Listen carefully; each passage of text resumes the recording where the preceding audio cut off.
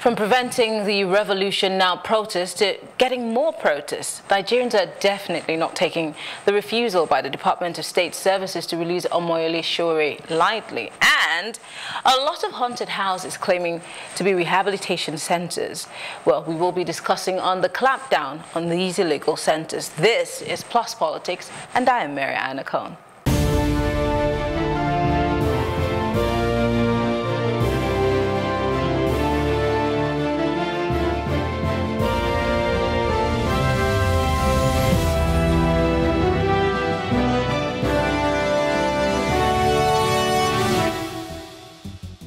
In the 21st century, people, and in fact thousands of people with mental health conditions across Nigeria are still being chained and locked up in various facilities where they face terrible abuse. Now, this was made known by the Human Rights Watch. Also, detention, chaining and violent treatment are pervasive in these facilities and other places such as state hospitals. I'm sure you're shocked at that.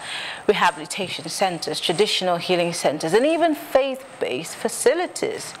Now, President Muhammadu Buhari said in October 2019 that he would not tolerate the existence of torture chambers and physical abuses of inmates in the name of rehabilitation. But again, the president has failed to acknowledge some government-run facilities who have also been accused of these anti-human treatments. Well, joining us in the studio is Segun Sopitan. He's of the ACT network and is also a political analyst. It's good to have you join us. I hope we're going to act on this one. Anyway, first things first. It's shocking to hear that this is not happening in Afghanistan, with due respect to Afghanistan and what they're facing. This is not happening in some terrorist stronghold. This is happening right under our noses. And governments have come and gone. And we're all, every day we're saying, well, we're putting our signature, pending it to whatever the UN is, pushing, and we're standing by it. But these acts of immorality and dehumanization is happening right at our doorsteps. I mean, I'm wondering, how did we let this slip past us? Well, I mean, we exist as Nigerians in a conflicted society. Nigeria is badly broken. The Nigerian state and the Nigerian people, unfortunately. Our sense of right and wrong is grossly twisted. And I say this with all due respect to everybody, but this cuts right across all levels of society, whether you're talking of amongst the affluent or the poorest of the poor. People just can't seem to tell what's right and what's wrong anymore, right? And I'm wondering, what could have blurred those lines of right and wrong, because they're supposed to be as visible and easy to understand as possible. Yes. I think it's decades and decades of abuse and dehumanization. Majority of Nigerians, to be honest, have been badly dehumanized. We don't necessarily see ourselves as human beings. We don't respect the rights of others. We don't respect life itself. So in a country, so we're talking of detention centers right now, but just cast your mind back. While you were away, there was this incident of a lady that was dropped off somewhere in Aja, stark naked, emaciated. Obviously, I think eventually it turned out that she was an HIV victim, and so it was a car that dropped her there. When she was dropped off, a crowd gathered around her. Nobody made to cover her up. Nobody made to help her. They were taking pictures and posting on social media for hours until an ordinary Nigerian, one wonderful lady, sort of came up and was like, what is all this? And then covered her up and took her up, paid for her hospital bills and all that. But a large crowd gathered around this woman and took advantage of her situation. That's the society we live in now. So, you know, so if you talk about the detention centers, it's not new. It's been around for quite a while. I know we have clips and pictures of some of the victims, and we're going to start rolling those pictures now. I see some of them really emaciated. Yeah. Some of them, their legs have been tied up for so long that it's swollen. Swollen, injured. Let's start with these people who say that they are trying to get people to feel better. So you go to a place and you are somewhat sick, and in a bid to get help, you find yourself being brutalized or battered. I'm wondering, those government detention centers that Mr. President is not aware of, or maybe now is aware of, what is the legal backing of those detention centers? What exactly is the practice? Is it non-orthodox? What exactly is it? Are we going back to the days of Hitler where we had concentration camps? I'm trying to understand this. It's a good thing you bring that up, because when I saw the story, I have some personal experience with that, and I know that as far as the government detention, they're not detention centers, rehabilitation centers is concerned, this is not necessarily a bad thing, because most of them are psychiatric homes. And we do know that all over the world, you know, there are certain types of psychiatric cases that you must restrain. You need to restrain them so they don't hurt themselves or others. You know, somebody that is completely lunatic and violent, you have to restrain them. So within that context, yes, maybe. Now, the type of restraint is a completely different question, because if you say someone is a psychiatric patient that you're treating, administering drugs and rehabilitation to, and then you chain them with shackles, iron shackles, rather than comfortable, padded, you know, restraints. Now, that's abuse. So I've heard that what they actually use in some of those government, you know, centers are not very comfortable and damaging to the health of the individuals involved. You know, so but it has to be said that some of those places do have legal backing, because they are proper hospitals taking care of mental cases or drug rehabilitation centers. So if we're to deal with that, we need to talk about the conditions. It's the conditions we're looking at. I know of the neuropsychiatric hospitals that we have across the nation. But I'm still wondering, because there are trained doctors, at what point would a doctor say it's okay to beat up, to malhandle a patient who you know is not okay, is mentally challenged? At what point does your medical practice allow for a person to be chained? You're trying to make a person feel better. Yes, there might be those who need to be restrained, but how do you help a mentally ill person to get better if you're also acting crazy? I mean, sure. I mean, you absolutely, if it comes to light that any of those medical facilities where people are restrained and detained actually mete out physical abuse on those people, then they've got to be taken up and probably, you know, some sort of legal action taken against them, because I don't believe that they have that right. There's no treatment regime anywhere that involves battering and beating people up. So I'll be very shocked to find if that is happening in a government center. Where that happens is this other, and I really think that that is what we're talking about now. So when the Human Rights Watch, majority, the bulk of their report actually focuses on those illegal places, you know, I don't want to even call them centers, where, you know, whether it's for religious reasons. I saw one in Kano. We're going to get to that. We're going to get to that, because I have heard, not seen, I'm not going to report something that I've not seen, but I've heard many times that people get flogged and tied in some religious places because they're trying to convert. Yes, send out the demon of, you know, whatever it is.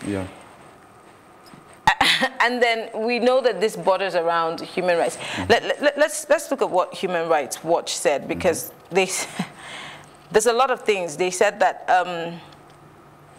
People with mental health conditions should be supported and provided with effective services in their communities instead of being restrained and abused.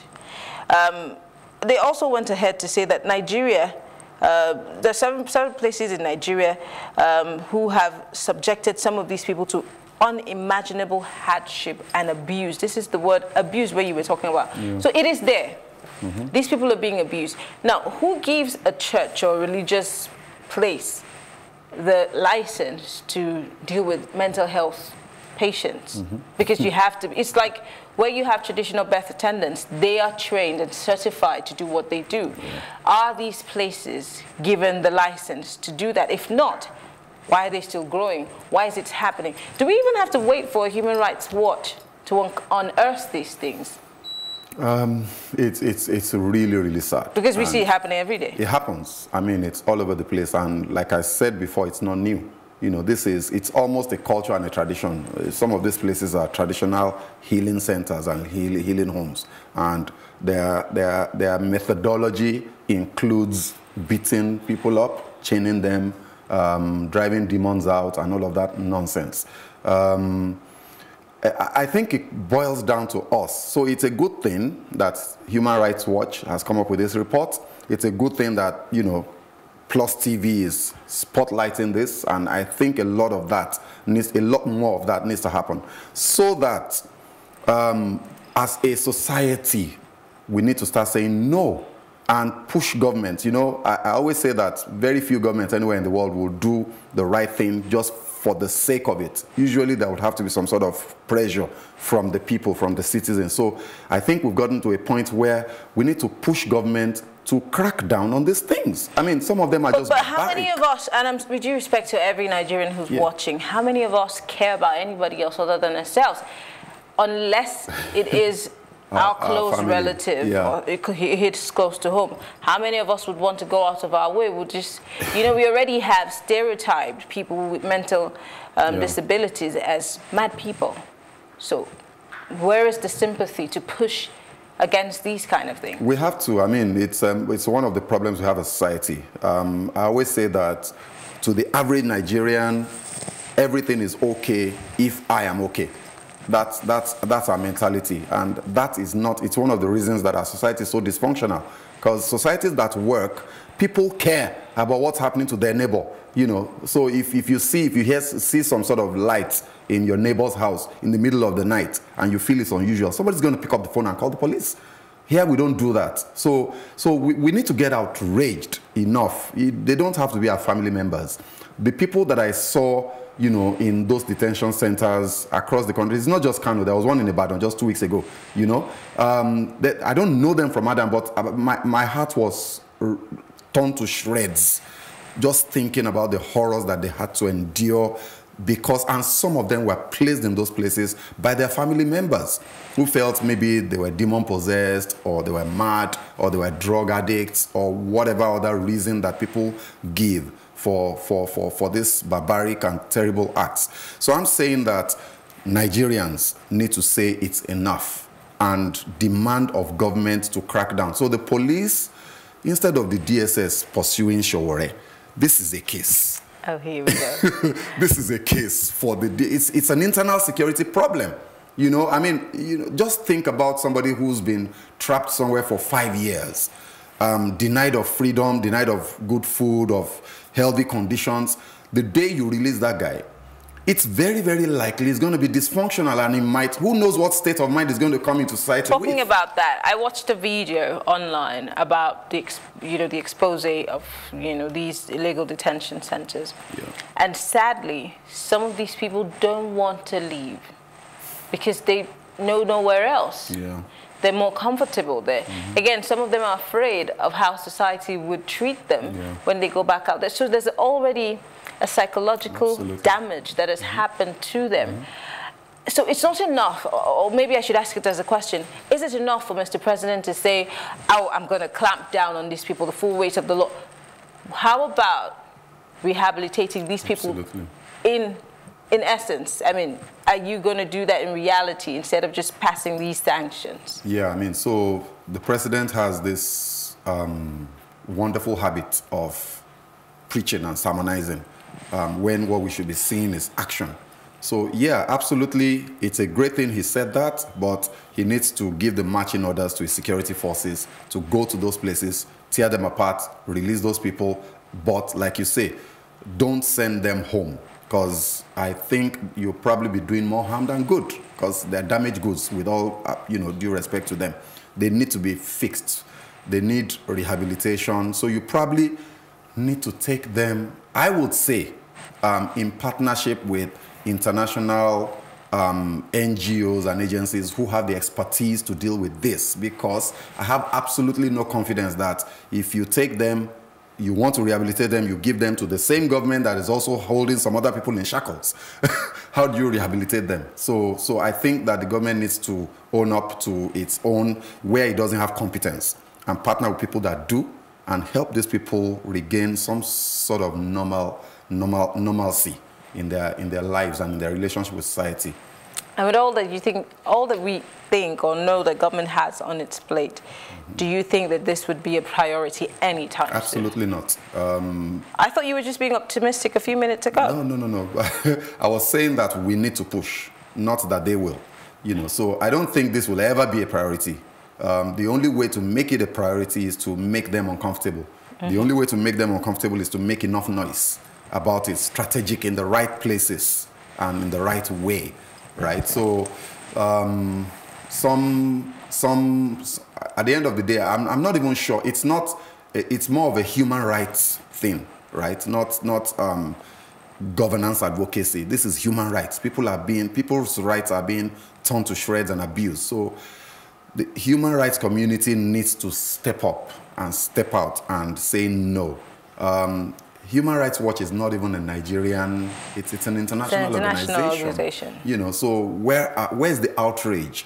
This is a question that I keep asking myself about Nigeria and Nigerian organizations and the Nigerian society. We just don't get outraged enough about anything anymore. So I'm not optimistic that government will do anything about this if there is no pressure from us, the citizens. That pressure needs to happen, because this has to stop.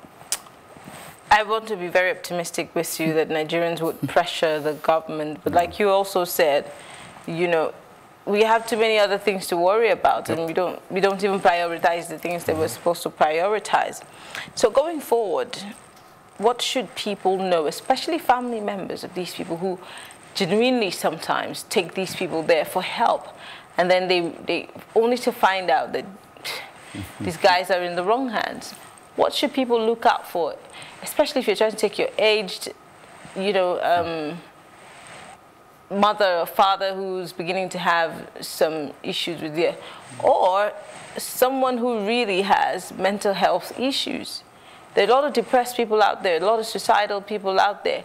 How do you help a suicidal person if you put them in chains? There are two issues that would address the question that you raise. One is a more fundamental, general issue. We have to step back and realize that as a country, we need more education, and I'm talking of formal education. The literacy level is... How is that supposed to help us? The reason I say this is majority, I don't know about majority, I don't have the numbers, but a large number of the cases in those places were put there by their family members who knows what conditions they will be subjected to. They know. It's not, they're aware. They're aware that they're going to be put in chains. So you knowingly take your child who is going to be... Yes, absolutely. And they abandon them there. They leave them there for years. So it's a problem of the mind. The mind of that person needs help. It needs to be reformed and changed, right? So that's why I say it's an education thing. The illiteracy problem in Nigeria is at the bottom of a lot of our problems, right? So government as a long-term fix, because I tell you what, this problem is not going away next year. Exactly. It's not because going we're away. Very quick to lift the cane, but do we use it at the end of the day and follow through to see if the discipline has taken place or not? And will these spaces be shut down for as long as they can. I mean, the point is, even if you shut them down, if you shut these ones down, are they going to open up shop somewhere else? Human Rights Watch actually observed 28 of them across the country, and trust me, of course, there are thousands of them. If you shut down those thousands, 1,000 more will spring up because they're coming from our culture and beliefs. So we need education. I mean, I can't find any other way around this. You need to educate the populace. Our illiteracy level is simply too high. So there's a lot of superstitious beliefs. I mean, even amongst the educated people. So what chance do we have when you're not even educated? I shudder every time I think about it. How can you take somebody to a spiritual healer because, say, for instance, that he's lazy? So first of all, you need to define lazy. And then you take that person, you say he needs help, you take him to a healer who says, oh, that laziness, there is a demon of laziness, right? And I need to cast that demon out. And it's not enough to pray over the guy. You now have to beat the demon out. I mean, come on, there's something is wrong with that. So we need education. That's one. And then government is not playing enough of a role in trying to direct the mindset of society, of the Nigerian society. So we have agencies of government who are charged with this constitutionally, but they're not doing anything. They do nothing. I keep talking about them. The National Orientation Agency, where are they? What are they doing? Elections will come up soon. Yeah, and then you just see some random jingles and a few flyers here and there. I mean, I don't think that the Minister of Information... I once had them on this show and they said... it's when they release the monies and the timing, that's the problem. It's a part of the problem, and I think they're grossly underfunded.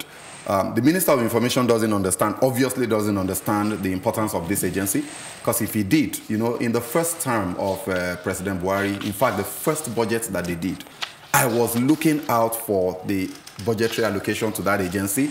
I remember that Alhaji Lai Mohammed actually said on TV that a huge chunk of their budget was going to go to that agency. So I was excited, and I was looking for that figure, and, you know, it turned out to be a lie. Unfortunately. Well, let's hope that the things that we do in this country do not turn out to be a lie, because it will be really hurtful, all the promises that have been made to us. Yeah. Well, Segun Sopitan is a political analyst, and he's of the ACT network. He's not going anywhere. We'll take a break, and when we come back, we'll talk about the protests for Shore's release. Yes, it happened in Abuja today, and of course, we'll talk about it after the break. Stay with us.